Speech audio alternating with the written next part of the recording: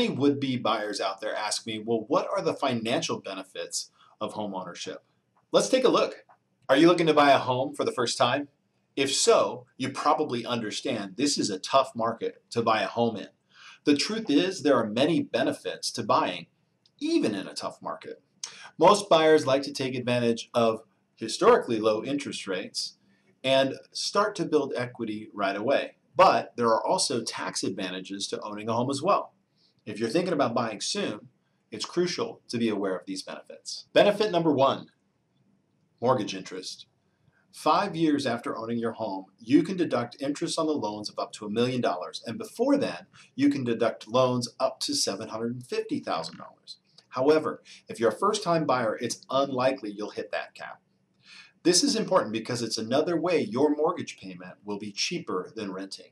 Benefit number two, property taxes. If you're married, you can deduct up to $10,000 in property taxes no matter how much you actually owe. Just make sure the tax benefit from doing this is worth more than the standard deduction. Talk to your CPA for the best advice there. Tax benefit number three, private mortgage insurance. So deducting PMI, as it's called, from your taxes could also help reduce your taxable income. Now, the Mortgage Tax Insurance Deduction Act of 2021 extended deductions and credits that were set to expire in 2020. So in order to see if that's a great savings for you, talk to your CPA. Tax benefit number four. There are many upgrades, energy efficient upgrades throughout the house, depending on your jurisdiction, that will allow you to get a tax deduction. Some of those include solar panels, hot water heater upgrades, insulation, and more.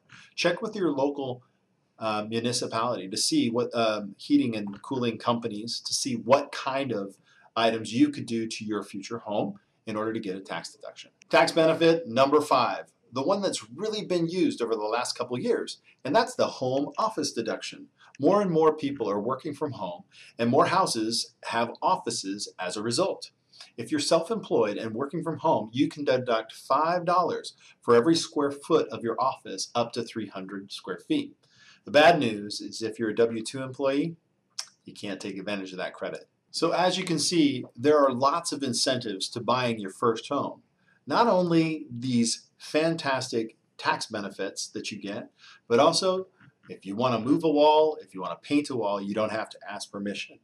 If you know anyone out there that's looking at buying, selling, or investing in real estate, contact the Eastside Real Estate team today.